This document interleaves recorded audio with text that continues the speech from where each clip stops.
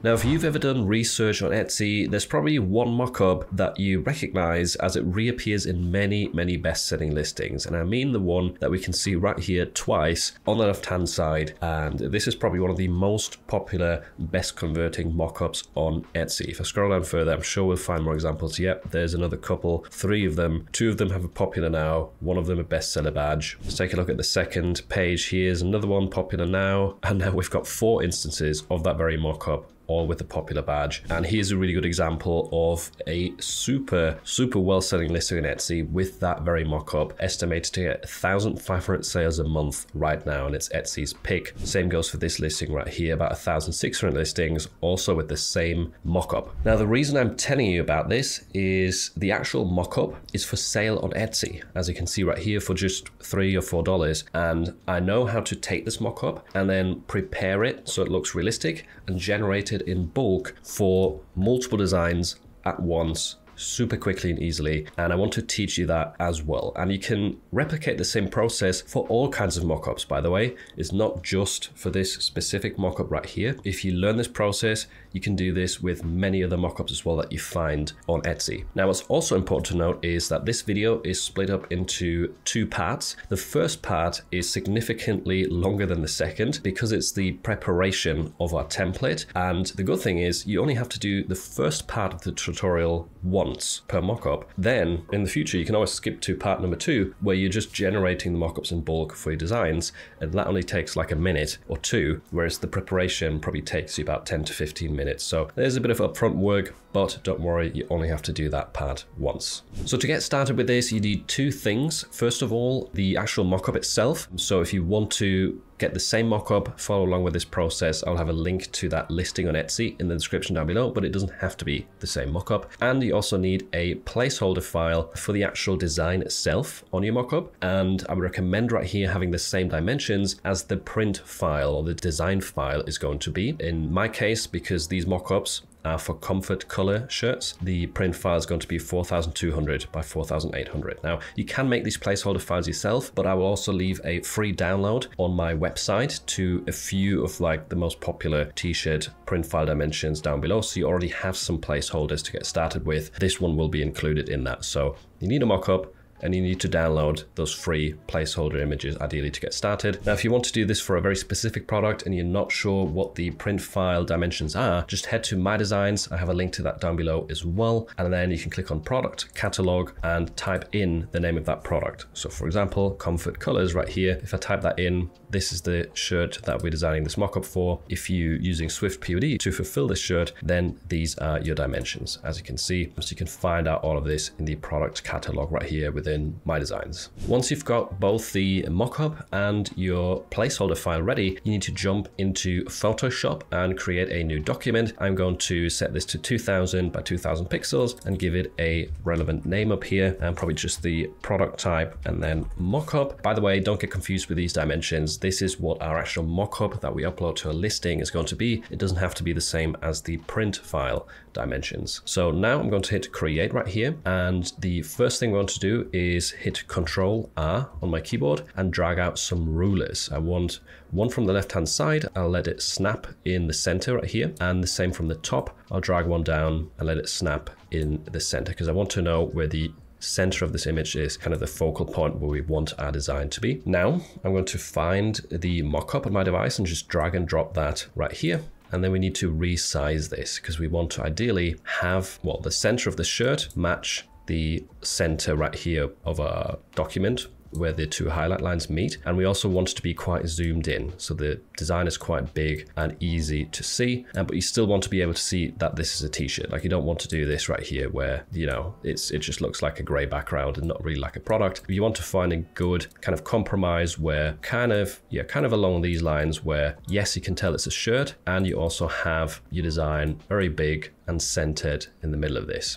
So there we go. Once you're done with the resizing, you want to find the placeholder image and then drag and drop that into this document as well. And then we need to resize this to match the mockup where we want the designs to be placed essentially. So here the goal is to have this quite big and covering as much as we can within reason, right? You don't want to like go all the way to the edge. That would, you know, it looks silly with all these creases, and it would be way bigger than the actual print in real life. But I think if we have this kind of along these lines right here, let's take a look at it. You can get rid of the rulers as well now by just dragging them back to the sides and the top. Take a look at this. I think this would be great for our placeholder, because this is where our design files will be placed into this box right here. All right, so now that's done. You might notice if you zoom in, it doesn't look very realistic, this mock-up on the shirt. Like, it looks way too kind of bright and like a, you know, like a graphic online, not like an actual mock-up. Don't worry, we're going to fix that in a second here. But before that, what's very important is you need to rename this placeholder layer right here for this image in order for the bulk creation to work later on. So we'll double click into this layer and we'll call it MD-image-design.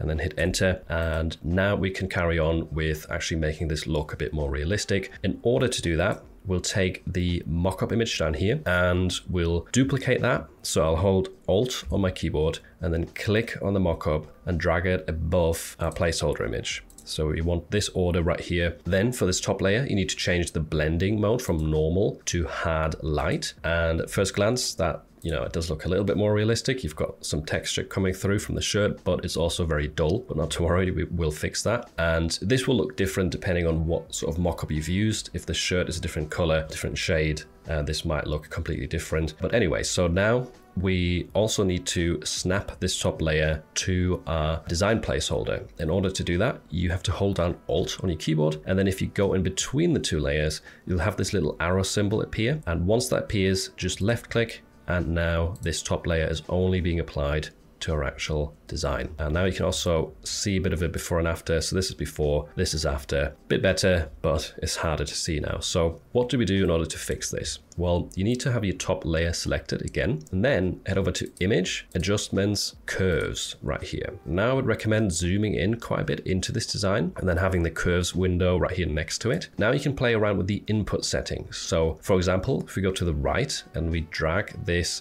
white slider right here to the left, you will see it getting brighter and brighter. Now you don't want to overdo this, because the more you do it, the more white you get, and it just looks washed out and not realistic again. So you need to find the sweet spot where it doesn't look overexposed like this, but it's also not too dull so people can't really see the design. So I think for me that sweet spot is about 160 perhaps, maybe 170, around that range. And again, this will differ depending on the mock-up. You can't always copy this exact number and it will work out. If you have a different color mock-up, it probably is going to be a different number as well. Now the black input slider right here, let's test that out. If we increase that, it kind of makes it worse, makes it harder to see. So we'll leave that. Maybe we'll try and turning it up down here. So if you click on this dot and drag this up, I think that might actually look a little bit nicer if we drag this one up, kind of. So let's just go a little bit, like 15 perhaps, because again, if you do it too much, it messes things up. So you have to be careful with these, but you can definitely get the hang of it if you play around with it a few times. So there we go. I think that looks a lot better. If we zoom in as well and then hit OK, we can do the before and after by hiding this layer. So this is the before, just a plain, a very flat graphic, and this is after. Looks a lot more realistic, and it's still easy to see, easy to read, so it's not really taking that away from us. Right, there we go. That is essentially the preparation of our mockup, or our PSD file, in this case PSD template within Photoshop, all done. You just have to make sure to hit Control S and actually save this file on your device, and now we can move on to the next step. So for the last stage of this process, I will be using my designs because it can help you generate those PSD mockups like the one that we've just prepared in bulk very easily. And if you're new to my designs, they do have a free plan right here. I don't think the custom mockups feature is included in that. However, I do also have a discount code. So if you want to, for example, do the monthly starter plan right here, you can type in PA25 and that should get you 25% off. And that works for both the monthly and the annual plans. Now, once you've logged into the My Designs dashboard, you want to go to the Mockups tab over here. Make sure you click on Custom Mockups and then select Upload Mockup in the top right corner. Now you need to choose the mockup from our device. So just find the PSD file that you just saved and hopefully gave a relevant name to, and then it might take a few seconds to get that imported right here into My Designs. Once that's done, you've got the option to rename it or change the category, and then you click Upload Mockup. And now I would recommend linking it to the relevant products. So in our case, that is Comfort Colors 1717. So we'll link those two right here, and also is for publish. Now this will, if you select front print right here, this will let you also choose this mockup during the publishing process without having to generate it in the listings tab. If you're new to My Designs, that might sound confusing, but those of you who have been using it for a while, yeah, you might want to enable this to make things easier. And then we just click Save Changes in the bottom right corner. And now we can head to the Listings tab, which brings us to the second part of this tutorial. Like I said at the beginning, this is essentially the steps that you will keep repeating from now on to generate your mockups very easily. You don't have to do step 1 again, unless you want to have a different mockup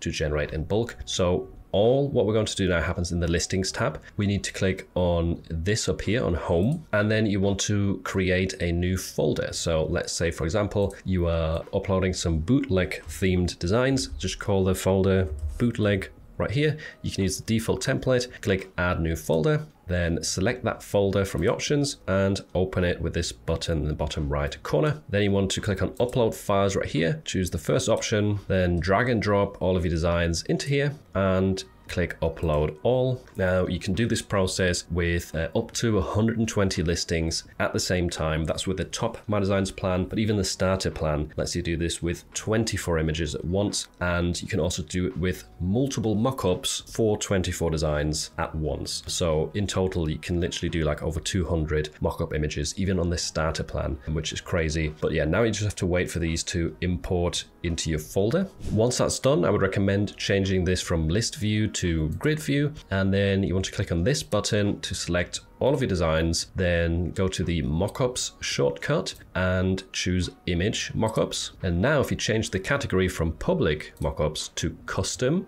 you will then see the one that you've just uploaded, and you can click on that. You can generate a preview, but you don't have to. You can just go straight to generate the mockups, confirm the action, and there we go. This is now running in the background. You can also click on the bell symbol right here to see the progress, and usually this is super quick. Even like 100, 200 mockups typically generate in a minute, maximum 2 minutes. And now if we double click on this new mockup slot right here that's just been populated, there we go. Now you can see all of them in the same place, looking really, really good. And if you want to carry on in My Designs, you can do. I have a lot of tutorials showing you how to also fill out the listing data and then go ahead and publish everything in bulk. If you don't use My Designs and you just want these mockups, then you can go to Quick Actions, download, and then make sure you have the right file slot selected, because these are our original design files, and then just download them to your device. You can zip them up as well right here and download just one zip file. But yeah, that's basically it. I really hope this video taught you something new and helps you out on your print-on-demand journey. And if you want to be even more efficient and quicker when generating your mockups,